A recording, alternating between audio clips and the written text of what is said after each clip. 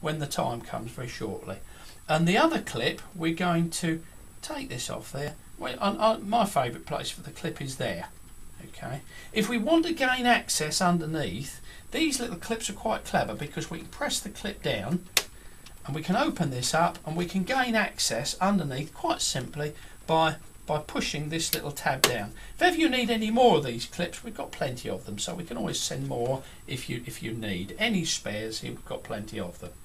Now the last thing we want to check before turning on is actually making sure that the carriage can go all the way to the left. In this case it's about spot on, but let's move it back a bit. You see how this tubing we can actually slide the tubing up. So if your tubing was a bit tight like that, we can't quite move it up, you'd simply ease that a little bit, ease that up a little bit until that's reasonably tight, and then we want it nice and parallel there. That's about the right arrangement there, so it can move up to the right and it can move all the way to the left without causing problems. Now you may find sometimes these little tubes, they get a little bit of a kink in them because it's got a bit of a memory of where the tubing was in the bin. Don't panic too much about that. Usually overnight with the ink in it,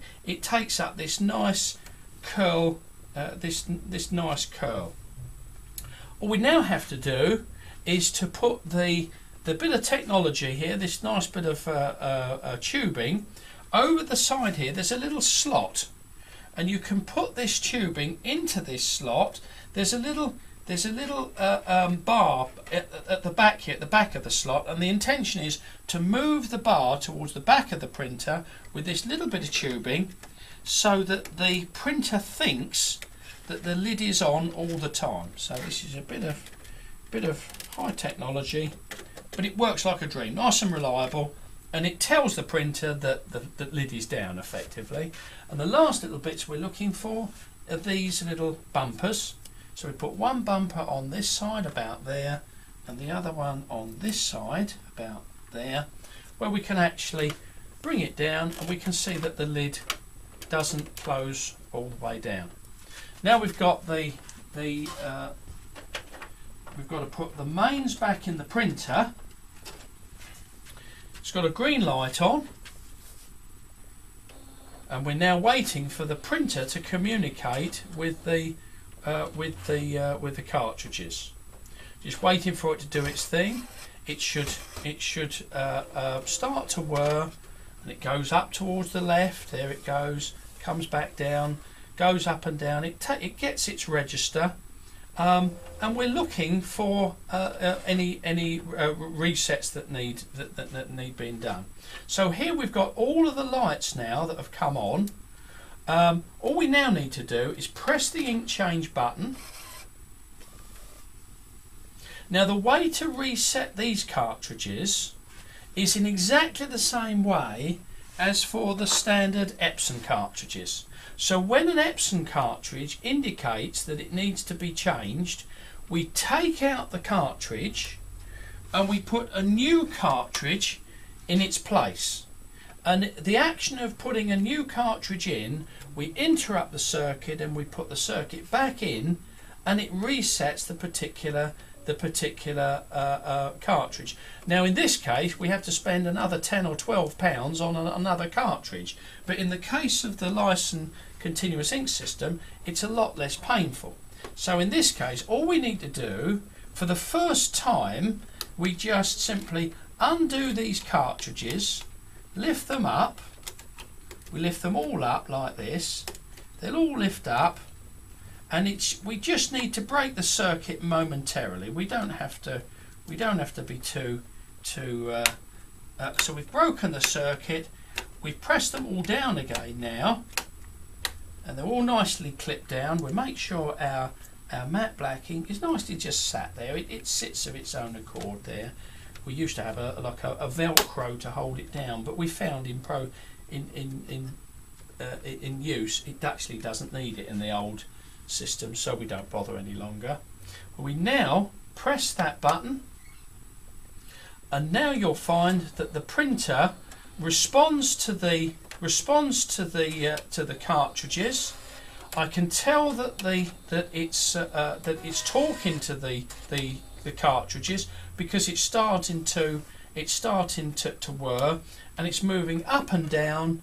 And yes, all the lights have now extinguished. So that it goes up to the end there, it goes all the way down. You can see all those lights now have extinguished. I try to bring the light that down a little bit so you can actually see that all the lights have extinguished. You can now run the printer either with the lid down. Initially, to be honest, I like to run the printer upwards so that I can actually see what's going on. Now all I now need to do is get myself a perfect nozzle check.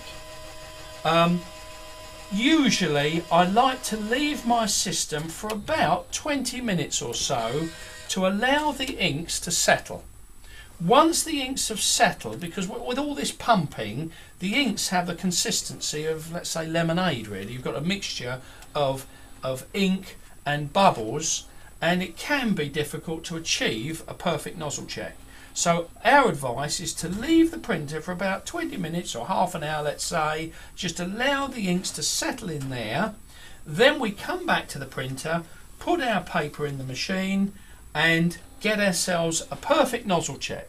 If you don't get a perfect nozzle check within 2 nozzle checks and cleans after leaving the printer for, as I say, 20 or 30 minutes, really then you need to let us know, because we fully expect to achieve a perfect nozzle check within two nozzle checks and cleans. Now, if any of this is not clear for you, please contact me. You may be going through the routine of installing it yourself, or you may be watching this video thinking that you might go for one of these systems and you need a few questions answered. But you can contact me at john@marrott.com. That's my personal email address, and it comes straight up onto my desk. So that's John, JOHN, @marrott.com, and we see the 2880 now ready to run reliably for years and years to come. Thank you very much for watching this presentation.